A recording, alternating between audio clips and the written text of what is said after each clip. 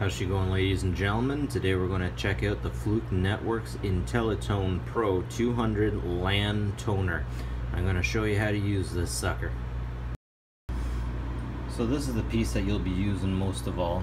You got your you flick it over one and you can see a service. You can see if what you're using is actually on a network.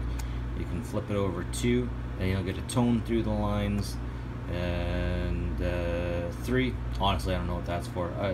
That's for ohms. I don't know.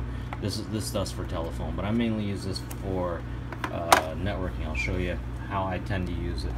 So you get your different kinds of cables in there, but again I mainly just use mine for networking.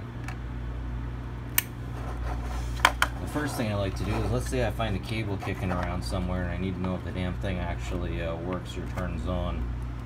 That's what I got this for. The service. You see it, that sucker's blinking? If it wasn't blinking like that, or if it was red down here on the disconnect, you know that whatever you have hooked in is not working. It is not connecting. So the other thing I like to use this for is for the tone. So right now this thing is sending a tone through the cable, and with this I can figure out where that is. So if I put it right here and turn the volume up, when I get anywhere near it, it should start going off. Come on.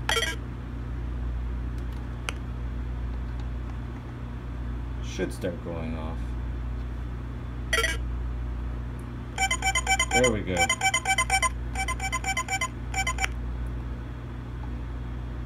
think the batteries are dead. Anyways, so that's if you're looking through a wide area, and this is for a low area. And you can see, since it's making noise, that's the cable. So what you'll use this for is if you got a whole bunch of cable, you can go through it with this, and the one that starts beeping, you know you got the right one. But really, this thing's acting really strange. This one I just got out of the box. That one's supposed to be over a wide area, and then when you want to bring it down to look at a small area, you use that one. You see when I move it, nothing. Oh, maybe it's reversed. No.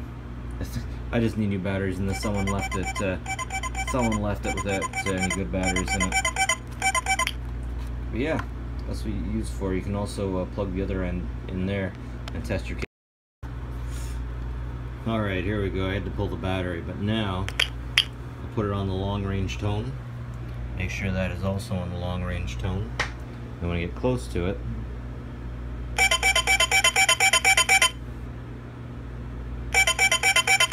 but then if you want to get even closer range, you put it on that one. And that'll help you figure out exactly what one you want. And that will help you